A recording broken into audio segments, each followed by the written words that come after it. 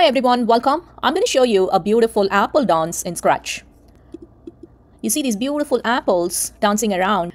Let's go ahead and see how you can build this. So go ahead and delete the Scratch cat and go to the sprite library and get the apple. So let's first start with the when flag clicked.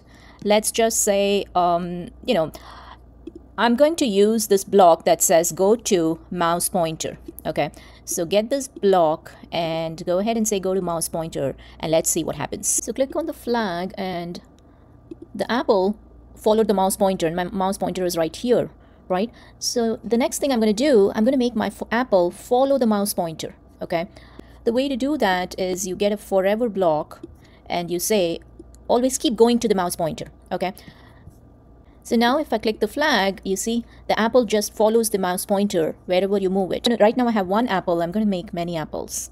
So use the clone block and say create clone of myself. Okay, so it follows the mouse pointer and you see there's so many apples because it keeps creating the clones. So the next thing, get the when I start as a clone block and let's make the clones move. Okay, and let's say get the repeat block and make them do it like 50 times. And then say move 10 steps. And then we're going to change color and change size. Okay, so we're going to change color effect. You can play around with these numbers. I'm going to do 3 and I'm going to do change size by, because I'm making it smaller, I'm going to do a -5. Okay, let's see what happens. Wow. I'm going to delete these clones after some time. Okay, so get the delete clone block and then put it after the repeat. So for 50 times the clones are going to move and change size and color and then they'll get deleted. I'm going to do another thing. If you notice, all the clones were moving in the same direction. That's because they start out in the same direction.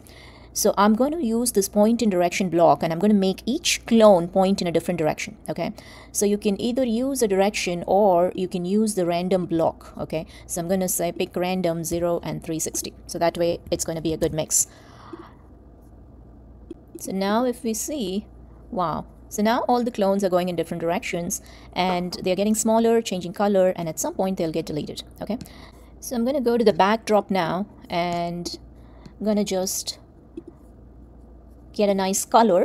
You can pick something you like and we are going to just set it to this color. Okay, so now I have my beautiful apple dance animation. It's really pretty. You can play around with the numbers. You can change it by different directions, colors, sizes. Have fun. Follow us for more tutorials and other fun stuff.